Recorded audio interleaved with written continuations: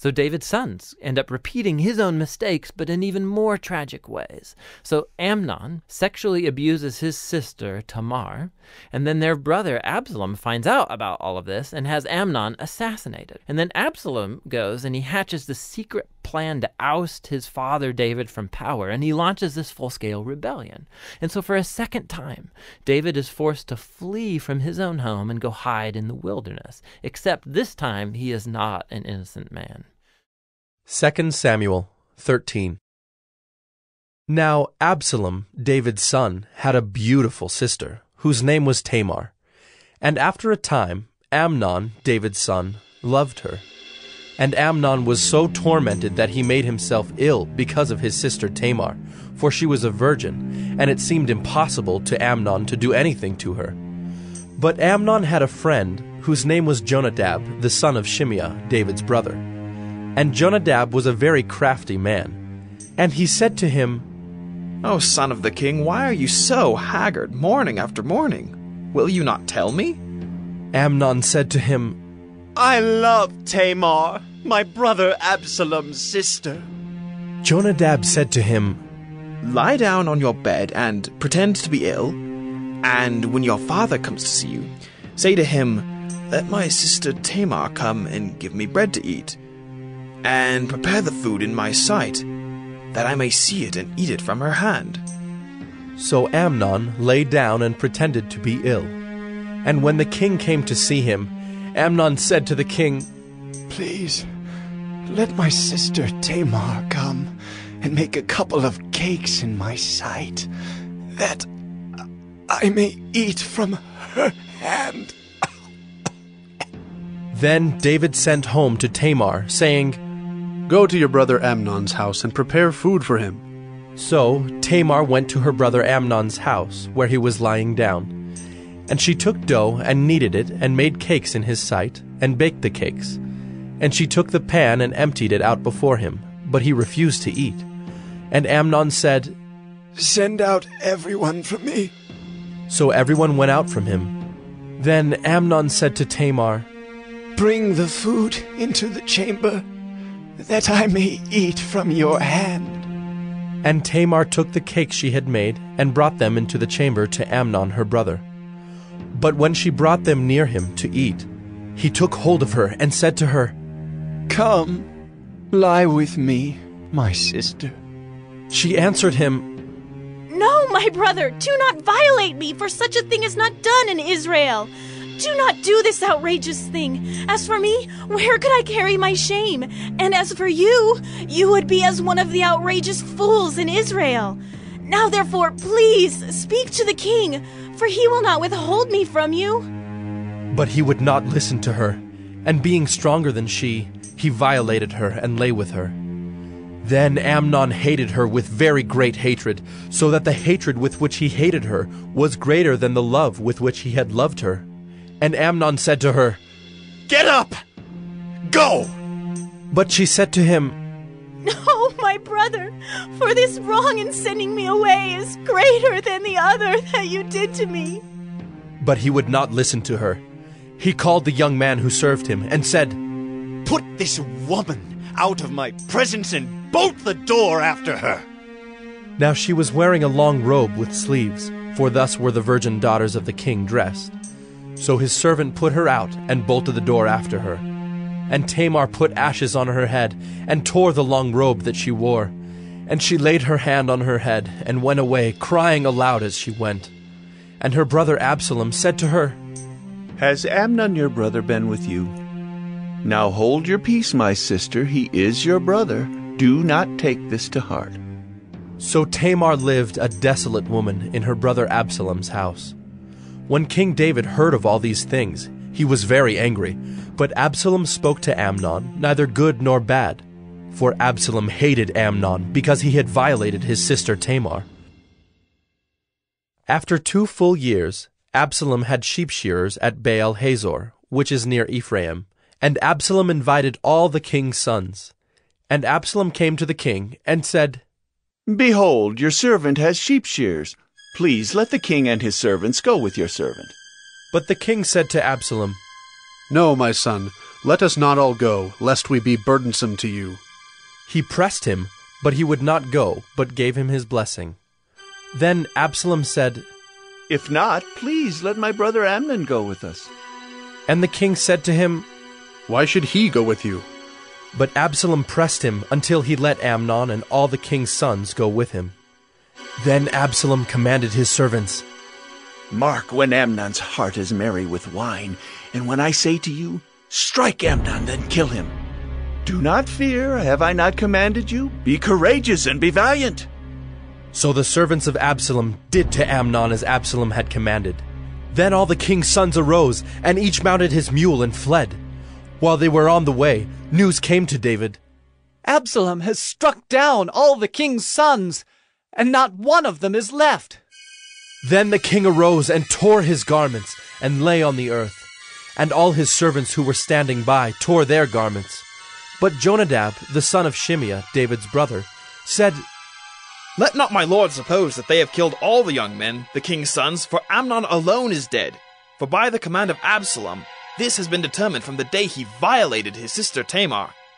Now, therefore, let not my lord the king so take it to heart as to suppose that all the king's sons are dead, for Amnon alone is dead.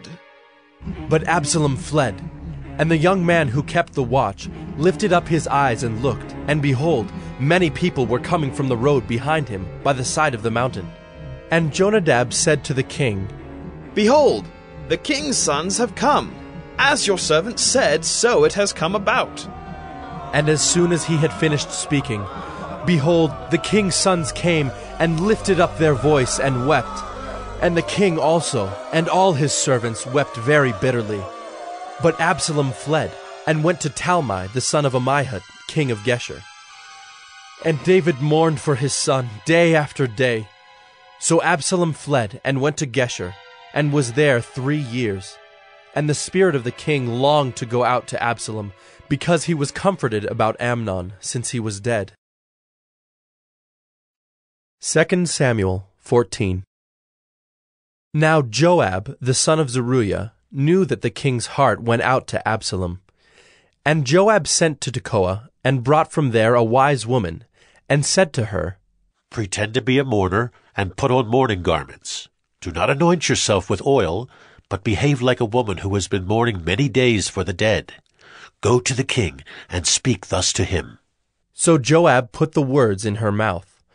When the woman of Tekoa came to the king, she fell on her face to the ground, and paid homage, and said, Save me, O king! And the king said to her, What is your trouble? She answered, Alas, I am a widow. My husband is dead. And your servant had 2 sons, and they quarreled with one another in the field. There was no one to separate them.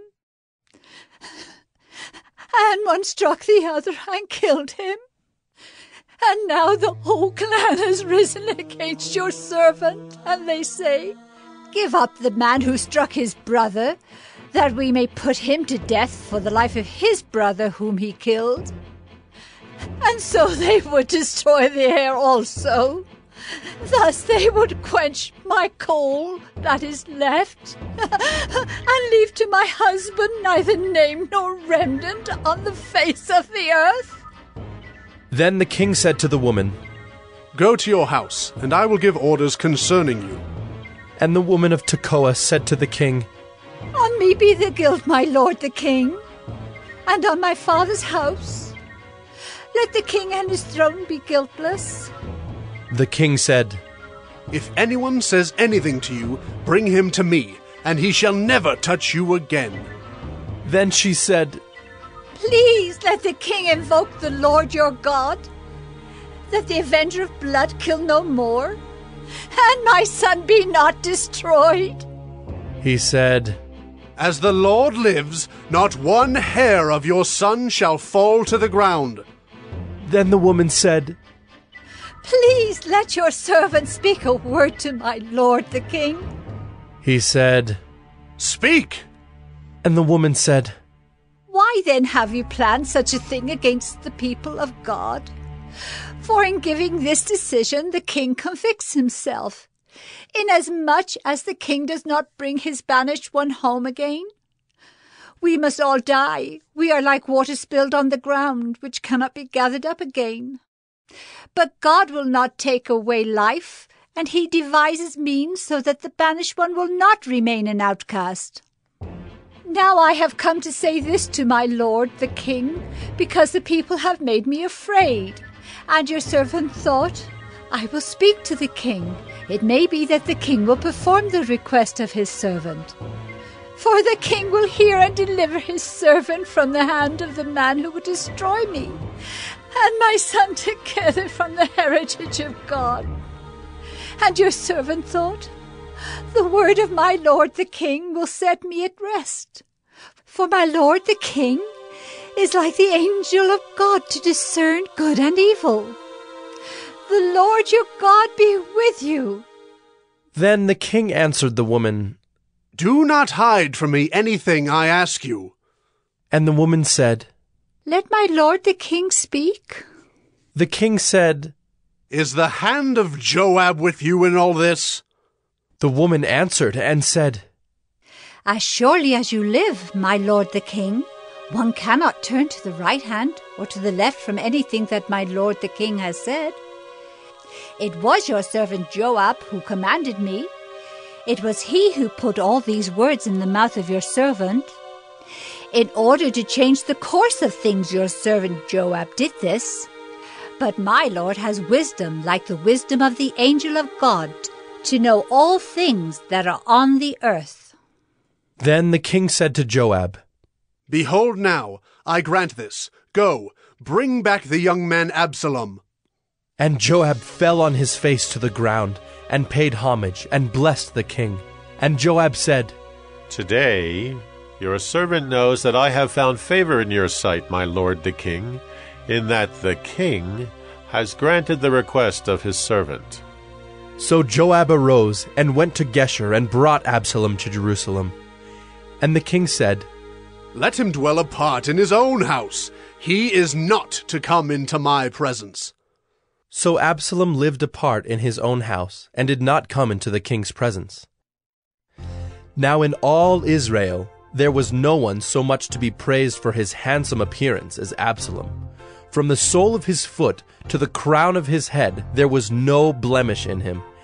And when he cut the hair of his head, for at the end of every year he used to cut it, when it was heavy on him he cut it, he weighed the hair of his head, 200 shekels by the king's weight.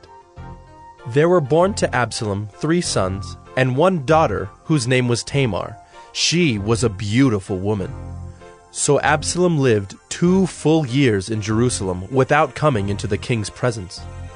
Then Absalom sent for Joab to send him to the king, but Joab would not come to him. And he sent a second time, but Joab would not come. Then he said to his servants, See, Joab's field is next to mine, and he has barley there. Go and set it on fire. So Absalom's servants set the field on fire. Then Joab arose and went to Absalom at his house, and said to him, Why have your servants set my field on fire? Absalom answered Joab, Behold, I send word to you. Come here that I may send you to the king to ask, Why have I come from Geshur? It would be better for me to be there still. Now therefore let me go into the presence of the king, and if there is guilt in me, let him put me to death. Then Joab went to the king and told him, and he summoned Absalom. So he came to the king, and bowed himself on his face to the ground before the king, and the king kissed Absalom. 2 Samuel 15. After this, Absalom got himself a chariot and horses, and 50 men to run before him. And Absalom used to rise early, and stand beside the way of the gate. And when any man had a dispute to come before the king for judgment, Absalom would call to him, and say, From what city are you? And when he said, Your servant is of such and such a tribe in Israel, Absalom would say to him, See, your claims are good and right, but there is no man designated by the king to hear you. Then Absalom would say, Oh, that I were judge in the land! Then every man with a dispute or cause might come to me, and I would give him justice.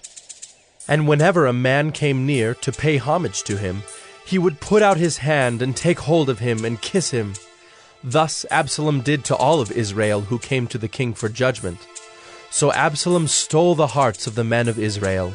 And at the end of 4 years, Absalom said to the king, Please let me go and pay my vow, which I have vowed to the Lord in Hebron. For your servant vowed a vow while I lived at Geshur in Aram, saying, If the Lord will indeed bring me back to Jerusalem, then I will offer worship to the Lord. The king said to him, Go in peace. So he arose and went to Hebron. But Absalom sent secret messengers throughout all the tribes of Israel, saying, As soon as you hear the sound of the trumpet, then say, Absalom is king at Hebron. With Absalom went 200 men from Jerusalem who were invited guests, and they went in their innocence and knew nothing. And while Absalom was offering the sacrifices, he sent for Ahithophel the Gilonite, David's counselor, from his city Gilo. And the conspiracy grew strong, and the people with Absalom kept increasing. And a messenger came to David, saying, The hearts of the men of Israel have gone after Absalom. Then David said to all his servants who were with him at Jerusalem, Arise, and let us flee, or else there will be no escape for us from Absalom. Go quickly, lest he overtake us quickly and bring down ruin on us and strike the city with the edge of the sword. And the king's servants said to the king, Behold, your servants are ready to do whatever my lord the king decides. So the king went out, and all his household after him. And the king left 10 concubines to keep the house. And the king went out, and all the people after him, and they halted at the last house. And all his servants passed by him, and all the Kerethites, and all the Pelethites, and all the 600 Gittites who had followed him from Gath, passed on before the king. Then the king said to Ittai the Gittite, Why do you also go with us? Go back and stay with the king, for you are a foreigner, and also an exile from your home. You came only yesterday, and shall I today make you wander about with us? Since I go, I know not where. Go back and take your brothers with you, and may the Lord show steadfast love and faithfulness to you. But Ittai answered the king, As the Lord lives, and as my lord the king lives, wherever my lord the king shall be, whether for death or for life, there also will your servant be. And David said to Ittai, Go then, pass on. So Ittai the Gittite passed on with all his men and all the little ones who were with him. And all the land wept aloud as all the people passed by. And the king crossed the brook Kidron, and all the people passed on toward the wilderness. And Abiathar came up, and behold, Zadok came also with all the Levites, bearing the ark of the covenant of God. And they set down the ark of God until the people had all passed out of the city. Then the king said to Zadok, Carry the ark of God back into the city. If I find favor in the eyes of the Lord, he will bring me back and let me see both it and his dwelling place. But if he says, I have no pleasure in you, behold, here I am. Let him do to me what seems good to him. The king also said to Zadok the priest, Are you not a seer? Go back to the city in peace with your 2 sons, Ahimaaz your son, and Jonathan the son of Abiathar. See, I will wait at the fords of the wilderness until word comes from you to inform me. So Zadok and Abiathar carried the ark of God back to Jerusalem, and they remained there. But David went up the ascent of the Mount of Olives, weeping as he went, barefoot and with his head covered. And all the people who were with him covered their heads, and they went up weeping as they went. And it was told David, Ahithophel is among the conspirators with Absalom. And David said, O Lord, please turn the counsel of Ahithophel into foolishness. While David was coming to the summit, where God was worshipped, behold, Hushai the Archite came to meet him, with his coat torn and dirt on his head. David said to him, If you go on with me, you will be a burden to me. But if you return to the city and say to Absalom, I will be your servant, O king, as I have been your father's servant in time past, so now I will be your servant. Then you will defeat for me the counsel of Ahithophel. Are not Zadok and Abiathar the priest with you there? So whatever you hear from the king's house, tell it to Zadok and Abiathar the priests. Behold, their 2 sons are with them there, Ahimaaz, Zadok's son, and Jonathan, Abiathar's son, and by them you shall send to me everything you hear. So Hushai, David's friend, came into the city, just as Absalom was entering Jerusalem.